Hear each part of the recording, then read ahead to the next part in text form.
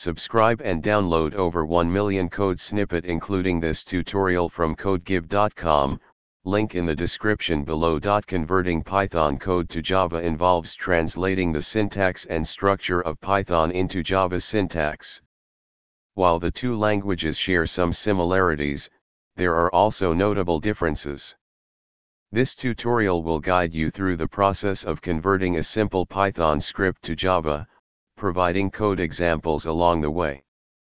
Let's consider a Python script that calculates the factorial of a number using recursion. Here's the Python code. Now, let's convert this Python code to Java step by step. In Java, you need to explicitly declare the main method. Create a class and declare a static method for factorial calculation. In Java, use system.out.println for printing to the console instead of Python's print statement. Save the Java code in a file named factorialcalculator.java. Compile it using javac. Run the compiled Java code.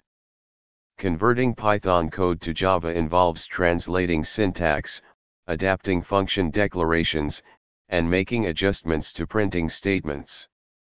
This example demonstrates the process for a simple Python factorial calculation script. Keep in mind that not all Python features have direct equivalence in Java, and vice versa. It's essential to understand the nuances of both languages to ensure a smooth conversion process.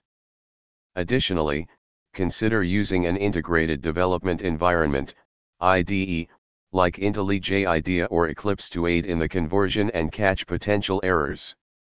ChatGPT.